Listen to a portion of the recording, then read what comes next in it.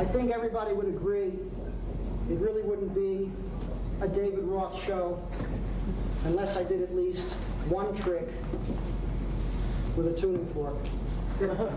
It's in the contract. It's got to be done.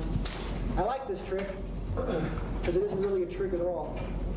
This is science, physics, acoustics. Something I got out of a 17th century book on sound and echoes at the public library. It's a little thing with a tuning fork and a glass. See, it said in this book, if you take a tuning fork, hit it on the table, you really can't hear it too well, can you? I could hit it all day. You really can't hear it because there's no amplifier. There's no resonator. It's just like a violin. If the little box wasn't under the strings, you wouldn't hear it 10 feet away. But the box is there and it amplifies the sound. I will use this glass as an amplifier for the tuning fork. It's very simple. I'll take the fork, hit it on the table, take the sound, drop it in the glass. Of course, you won't hear anything until I turn the glass over and the sound pours out, obviously. And it looks like this. You take the fork, hit it on the table, take the sound, drop it in the glass. It's in there. Listen. Sure enough, you'd almost believe the sound came out of the glass. Let me do that again. Look, I take the fork, put it on the table, take the sound, drop it in the glass. Listen. Sure enough, you'd almost believe sound came out of the glass. You know what's really strange?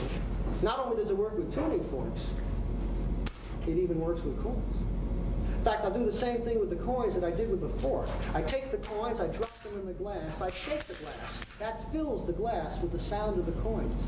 Now I can take the coins out, but the echo stays, and if I'm careful, I can pour it into my hand, and if you listen, sure enough, you will hear those coins inside. But it's just like the tuning fork. It's only an echo, and after a few seconds, it just fades.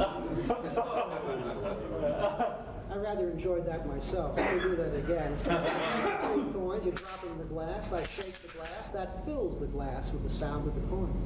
I take the coins out, but the echo stays, I pour it into my hand. Listen up, you'll hear it.